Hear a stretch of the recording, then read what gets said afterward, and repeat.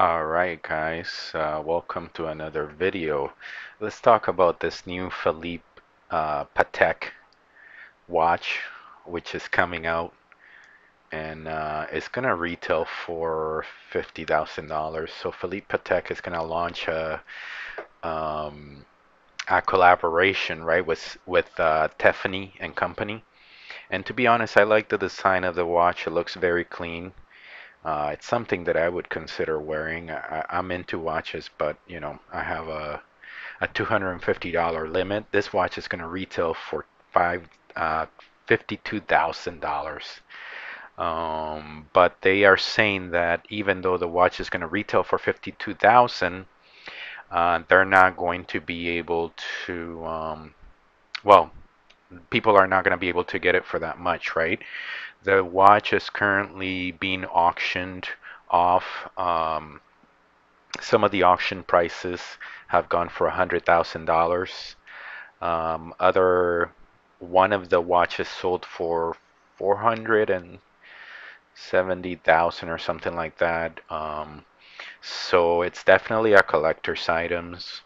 So I don't know, guys. What do you think? Do you think that these watches, I mean, they show the lab and everything, how the watch is made. It really does look like a very high quality timepiece. And these watches have become quite sought after recently. The watch is going to have some special features, and I don't know.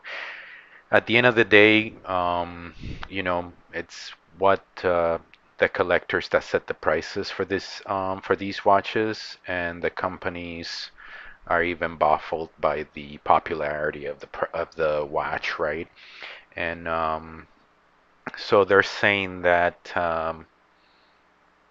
yeah, although it's going to be a very limited number of watches they're going to have available. I think they said 170 only are going to be sold.